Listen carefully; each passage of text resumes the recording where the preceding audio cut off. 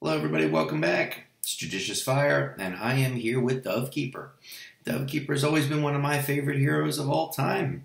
I picked her as the #1 attacker in Castle Clash.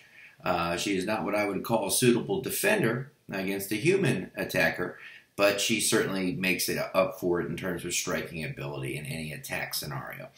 I am looking at a 10 Vigorous Fury Dovekeeper.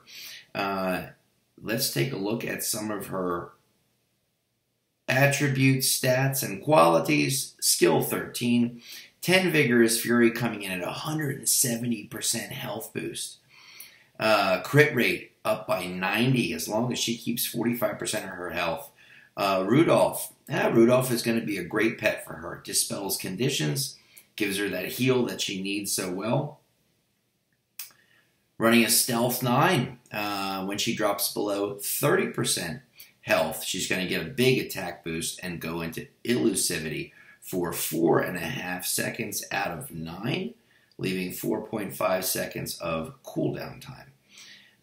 What I have enchantment-wise, I am going with a Forest Ward. Forest Ward for the same reason I went with Forest Ward on Zephyrica. When I use my Zeph and Dove in my particular style of play, typically they are my point persons out there on the board. They're the ones that get hit with all of the stuns, comas, fears, paralyzation. They get wrapped up in Cosmoprocs. They get completely shut down. It's during those times that Healing Ritual would be doing nothing. They have to be actively attacking with basic attack. Not even an auto proc would count. So that limitation, I hesitate to put Healing Ritual on. It's a great enchantment, not knocking it. I'm saying that as choice number 2, I would pick Forest Ward as choice number 1. So we have the limitation of when they are being attacked. Well, they're always being attacked. The moment you drop them out on the board in any attack scenario, they're going to get attacked. So it's always functioning, dispelling conditions, and that 50% to operate, it's like a wink 50%. It's more like 85% of the time, or more so almost every time that 8 seconds elapses. So huge health gain in terms of health boost in a heal, and also a dispel. And my personal favorite part of this, look at that Dove. That Dove is coming in at 1, 2, 3, 4, 5, 6, 7, 8. 8 traits at 5, coming out with, and just take a look at those 2 superior traits in contrast to the other traits that are at 5. A trait at 5, normal, 975, extra accuracy. A superior trait at 5, 2930. It's 3 times what a regular trait is. Oh my gosh. Bringing us to 16,382 accuracy. Rest is all basic stuff from upgrades, upgrading process. Take a look at that crit ability. She's at 1,000 crit. Take a look at her skins. The bonuses in crit from both of her skins is 520. Half of her crit ability is attributed simply to the skins. A huge boost in crit if you can get the skins. It's another reason I went with Vigorous Fury. Her crit isn't high enough to justify a brute force. It would be too far in between those big, heavy, crushing blows from brute force. I would much rather hit far more often in battle, be far more confident that she's going to be getting repeated crit strikes, then hit every once in a while for greater damage. The way this game is, there's only 2 heroes that are in any way difficult, and that's Zeph and Dove. Everybody else is killed immediately. So having extra damage, having an Unholy Pact, having, even the brute force that I just mentioned would be useless. It's always going to be damage cap damage against Zeph and Dove. So the only 2 heroes I ever have got to worry about are the ones that can't die because they got a damage cap. So I want to try to give my heroes as much accuracy as possible so they hit more often in combat. And if I'm going to give them an attack-related talent, as I have with Dove, let it be something that raises their critical ability. At least they'll be able to trigger crit far more often in battle. I would much rather have a little bit all the time than a whole bunch every once in a while. I've gotten the question on the channel a couple of times when it comes to dodge and when it comes to accuracy. I think that there's some misinformation about dodge and accuracy, really all of the traits in Castle Clash, because they don't explain anything in this game. You can go way beyond 100% of a particular attribute. Absolutely. And going over 100% with a particular attribute is a good thing. So if I have 120% dodge, it doesn't stop at 100 and I just lose the extra 20%. I'm getting the full 120% dodge bonus. Now, why would I want to dodge 120% of the time? Well, if my opponent has 110% accuracy, that means that I will still have a dodge advantage. The reason I want to have 160% accuracy is because already I am now facing enemies that have a dodge rate of 130%, 140%. That's 14,000 dodge. So we take the accuracy and we deduct the dodge. Got 150% accuracy rate. Your opponent has 130% dodge. 150 minus 130, giving you only a 20% chance to hit your opponent. So the days of not missing with 160% accuracy or 16,000 accuracy, those days are already over. I had 4 days of that. Okay? And then on day 5, people started putting stacking dodge into the 12, 13, 14,000s. I think 15,000 is easily doable on a high dodge hero. You know, I'm going to bump into a whole bunch of Zephs and Doves and things like that that are all dodged out, even Wallace, and not hit. Or hit very infrequently. But if I don't stack accuracy like this, I won't hit it all ever.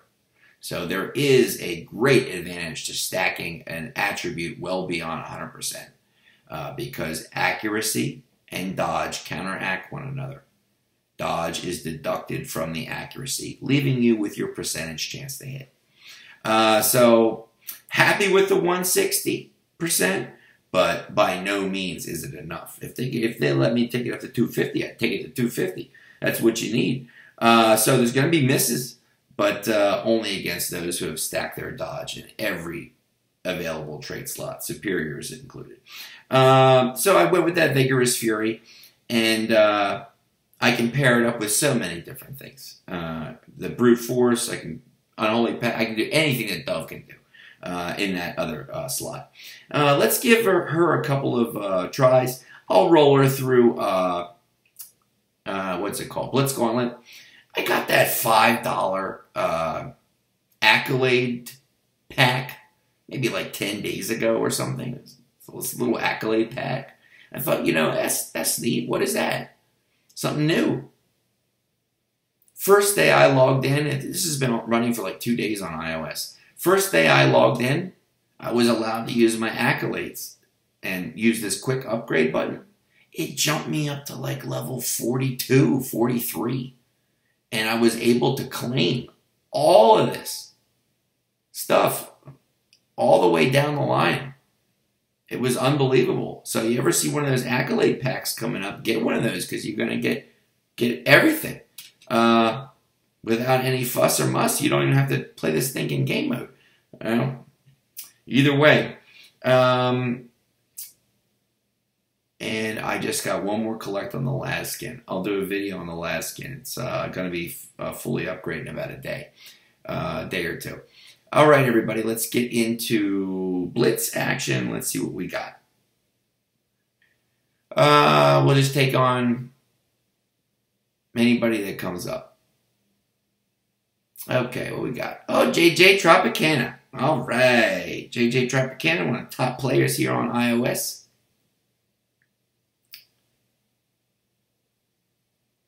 All right. Now, Dove is on the left. Zeph is on the right. Both of them have 16,000 plus accuracy or 160% chance to hit. And we're going to still see misses every once in a while if the opponent has really, really stacked dodge. And you'd have to fill nearly, I would say, almost every trait slot. Maybe you could get away with leaving one that's not dodge, but you really gotta work it out. Okay, is that Walla up there? Who am I hitting down here? I see a little bit of miss every once in a while. Who is that in there? I can see Drogo Pet. Is that a cultist? Looks like a cultist. Probably got all dodge everywhere. And you can see what these two heroes are. I mean, said this in another video. We've got all these tiers in Castle Clash. 7 different tiers of heroes. Tier 1's the premier hero. Tier 7 is a hero that you never use and don't need.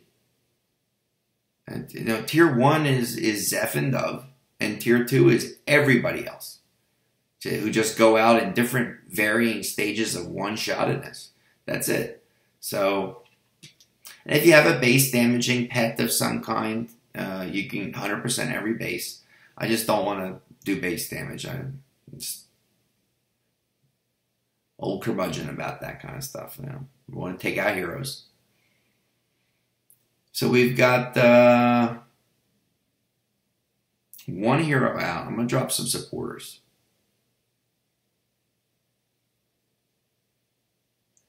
Okay, as soon as I dropped those supporters in there, we went to 78 and 2, 83 and 2, 83 and 3.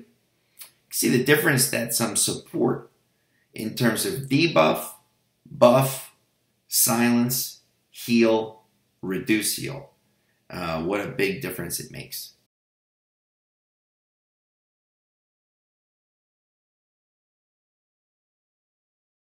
Let's try Dove right up against Zeph.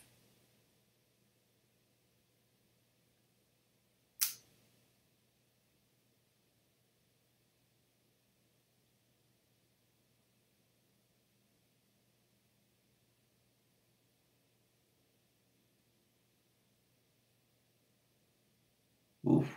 You see lower right-hand corner, Laz getting hit.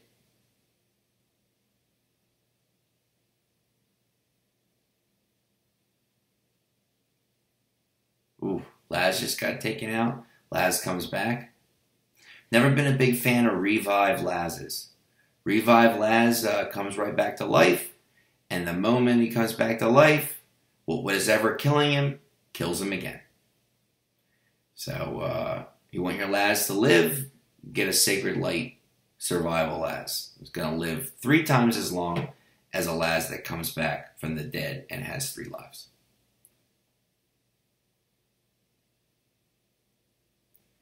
Also keep in mind with Revive, Revive is exactly like Self-Destruct.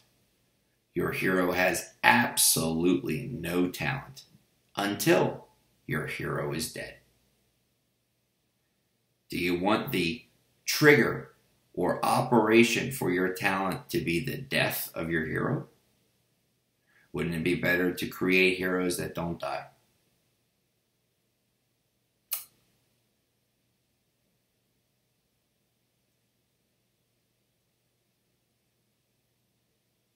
Okay, we are now bringing in the buffers. And you see, folks start dropping. It will leave Zeph and Dove. And that's it. Lava will go out in a matter of seconds.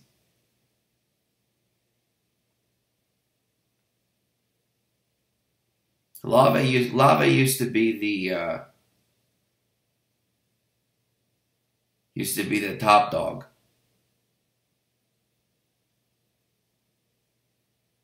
Used to be the #1 golfer. Used to wear the green jacket, but he is now the caddy. He carries Zeph's golf clubs. He provides Dovekeeper with cold water. And with Zeph and Dove, neither one of them will die. They're both invulnerable. So we are just looking for a little bit of base damage, but it's just going to take too long. Let's just skip it and go on. Oh, we got Dove there right at the end. Okay, close enough. Let's see here. Let's back out. Let's change insignias. And let's run one with a couple with brute force, and let's see how much damage we can accumulate. All right, here we are. Okay, so just Dovey. Just Dove. All right. Any damage that's caused is going to be her. There was 1,000,001. Whoa, 2.7. 3 point something. There was a 4 million. Well, okay, he's gone. Okay, so she went up through about, on average about 70 million on that guy in the matter of a couple of seconds. It's brutal. Really rough. Okay, we got the brute force on there. Let's do a quick attack against heroes. Let's run an HBM AJ using Dove, and then we'll call it a day. Come on. Come on, give me that gauntlet. Give me that blitz. Come on, friend. Forever. All right, what we got? A whole bunch of bad guys all over the place. Who we want to attack? I want to attack Dove. I'll bring Zeph in on the other side. Okay, let's just watch the heroes disappear. There goes Kaz. There goes Laz.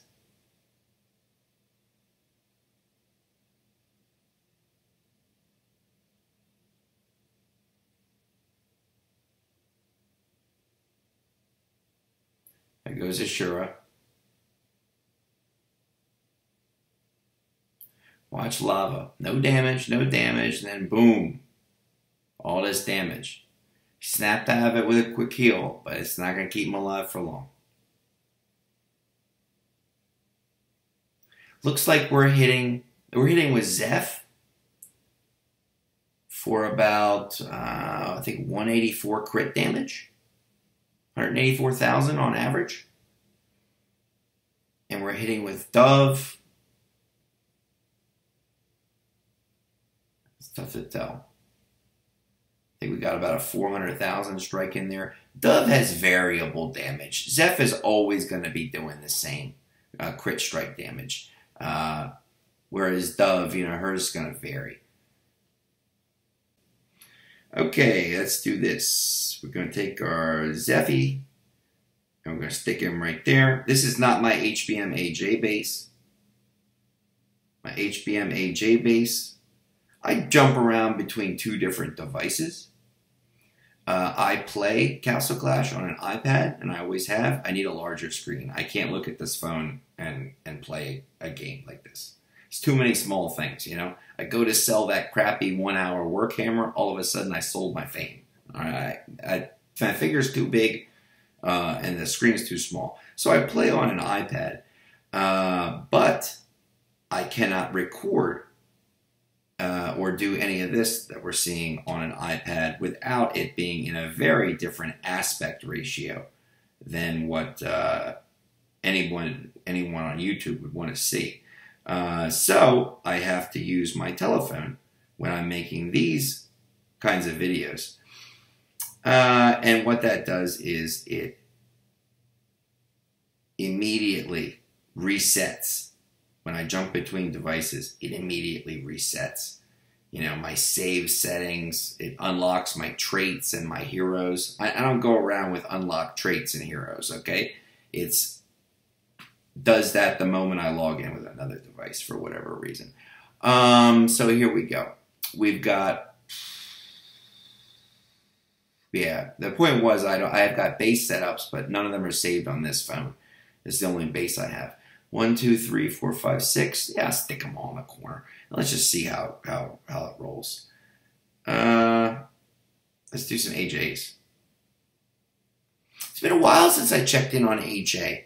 360 squad, and she's been known by many names. I know her as the Queen of HBM. And she is sitting rightfully upon her throne. She has done a fantastic job these last couple of months of hammering away at HBM AJ. And every one of those tenths of a second have been hard-earned. So 360 Squad doing a fantastic job at the top of the iOS leaderboard. And we see a lot of familiar names in this particular group. My goodness, we got a whole bunch of endgame members, a whole bunch of our guild members are in there. Oh my gosh, and dealy do. Look at this. Whole bunch of familiar names. A lot of Warden Slayers in here. A lot of Archdemon experts in here. Make me smile. Oh my gosh, what a crew. What a team down there. Okay. Let's see how we do. Just roll it.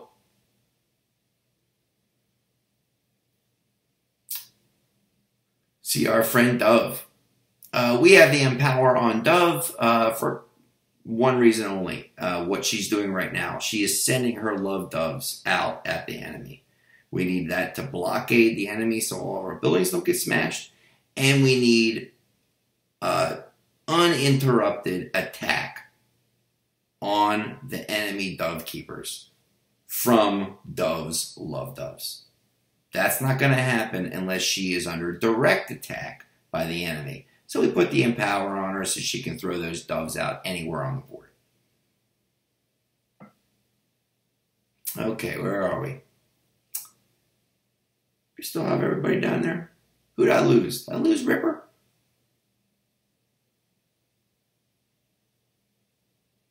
I think I lost Ripper.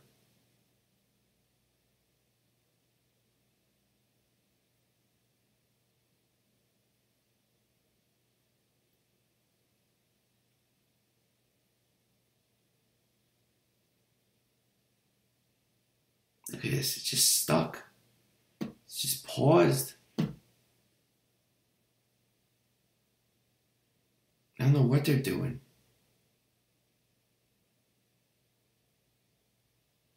What they're doing with this, with all of our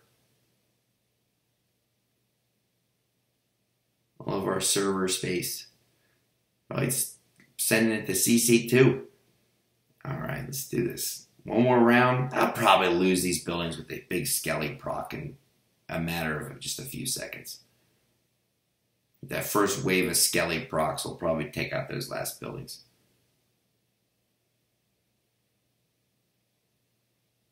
But that won't be a fault of Dove. Yeah, I died. I'll run it one more time and then we're out.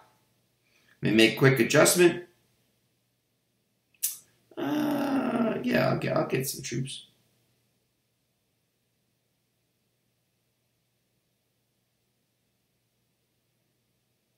Yeah, give me those troops. What? Let's try. Let's stick Ripper on the inside. That's fine. Where can I stick it? Right there. That's good. And let's make sure our wall doesn't get killed. This is not my base for this, so I'm going to stick them in the center. Heck with it. I got no walls to protect these friends. Okay, and that leaves 1, 2. Where's Nubbins? Put Nubbins down where he was, and then let's run that AJ, and then call it a day. Oh, get me in there. Okay. Now, hopefully, see, this is why I don't win an HBM AJ ever. 4 seconds goes by before the bad guys even come out on the board. It's a broken clock. This is a broken system. I've been inquiring for 2 months now with IGG about the clock system, the countdown clocks in HBM AJ. And email after email. They've explained it to me. I'm not going to get into it all. I know the explanation. It's just...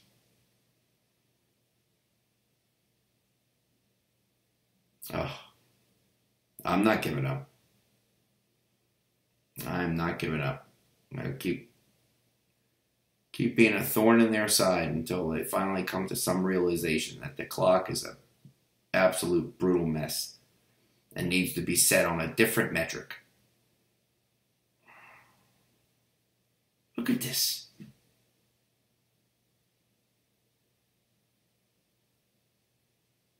All right, AJ3, baby.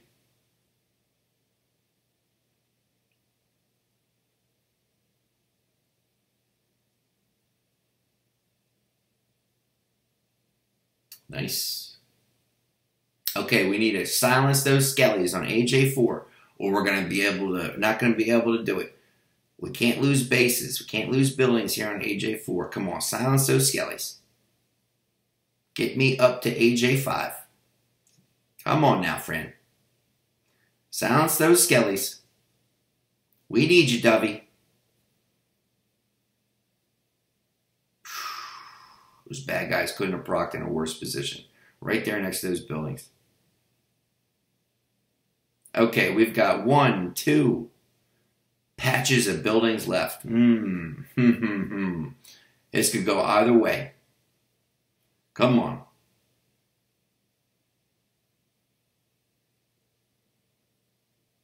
Look at this.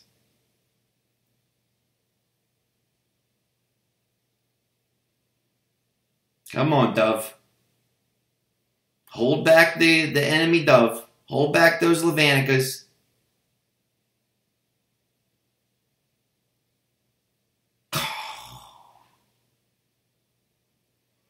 You bums. You bums.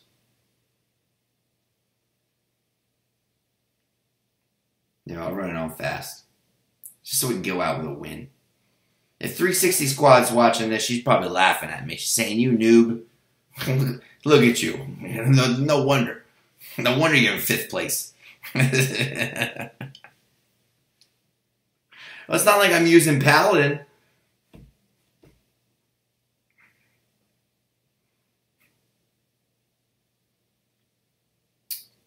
Look at this. AJ2, 30 seconds have gone by. And only after 27 seconds have gone by do the enemies even come out into the board. Okay? You're telling me there's not an anomaly? I was told today there are no anomalies that exist. No anomalies. My gosh. No anomalies. You get 50 seconds on this thing and it gives you credit for 1 minute and 5. You got to get 38 seconds beat time. You got to beat this thing in 38 seconds in order to get a score of 50. What? Doesn't make any sense. Oh, we go out with a win. All right, good. I maintained some dignity. So we got a Dove here at 16,000 accuracy, and it's well worth it, especially in today's high dodge game. I would probably go with anybody you want to do damage and you want to be a striker and attacker. I would go with accuracy. It's only my opinion, putting dodge on Dove, putting dodge on Zeph, that's like building a rubber jackhammer. Okay? It's going to look like a jackhammer, but when you try to use it, it's not going to be effective. So let your hero be what it is supposed to be. Identify that one thing that it does best and try to make that one thing even better. Dove kills people.